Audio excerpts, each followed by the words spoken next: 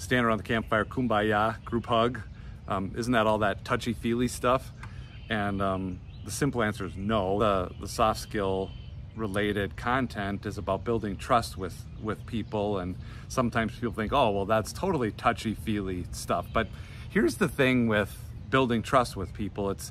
I think most people in life, for the most part, know that trust is an important thing no matter what you're doing. And in business, as leaders, as co-workers, as managers, trust is one of those things that we are always focused on building with people. And we think it's for all the right reasons, which it usually is. But I want to introduce this idea that trust gives us leverage. And it's not in a manipulative kind of way that we just want people to trust us so we can do whatever we want to do or get them to do whatever we want them to do.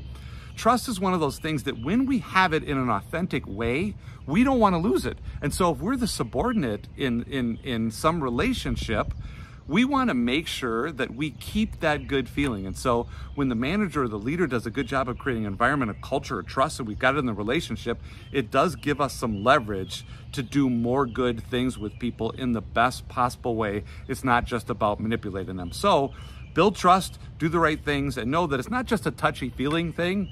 It actually allows us to do better work, more work, and do it faster.